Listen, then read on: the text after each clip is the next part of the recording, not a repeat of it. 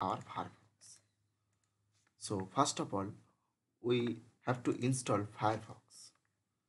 So we have to install that version of Firefox. Otherwise, we cannot install SQLite Manager. So I give the link of that version on the description. You can download from that. You can download from my description. Okay. So after installing that version of Firefox, you have to open, and first we have to do first you have to do stop the update. Otherwise it cannot be work. So please come on uh, that option and stop update there by clicking never checks for update, and then apply and OK, and then stop the update.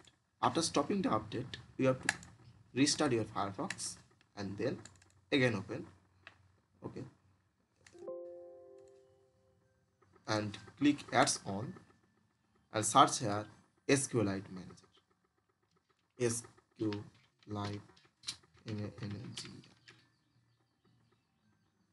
Okay, so I already seeing that, and also I already installed also. So you have to, when you see that here, install option will be appear, and click install, and it will be installed, and it automatically shown here. If it's not showing here, you have to see here SQL Manager will be shown. Okay, you have to drag and drop from here. Okay, then close it, and then SQL Manager will be seen. Then click it, and you can see the database. You can click here database, and many options will be there. Login. I also created here login database, and many options also there. Okay.